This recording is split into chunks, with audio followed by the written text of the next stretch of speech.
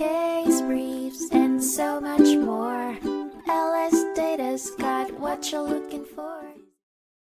In 2000, the Supreme Court heard a landmark case, Friends of the Earth Inc. v. Laidlaw Environmental Services, TOC Inc.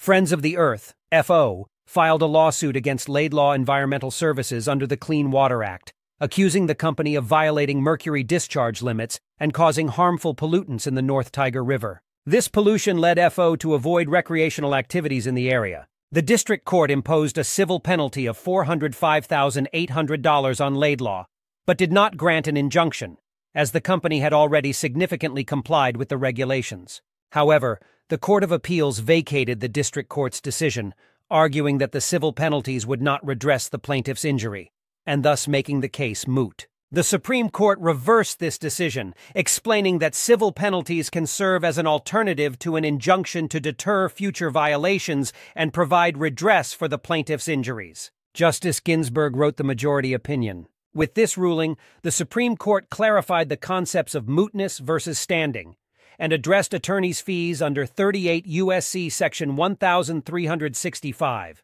D. The case was sent back to the lower court for further proceedings to determine relief for current and future violations.